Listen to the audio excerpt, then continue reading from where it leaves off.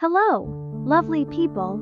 Welcome back to my channel. Today, we're going to talk about Taylor Swift and her emotional moment at her final Liverpool show, as well as her ex-boyfriend Joe Alwyn's recent comments on their split. So, let's dive right in.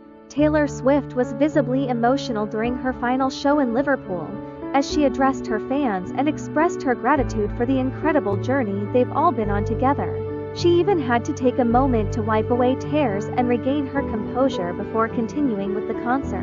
In a recent Rolling Stone cover story, Joe Alwyn finally broke his silence about the couple's much-talked-about split.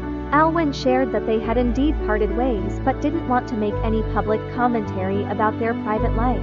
He also spoke about how being in the spotlight can be challenging for them both, as their relationship has always been a private matter.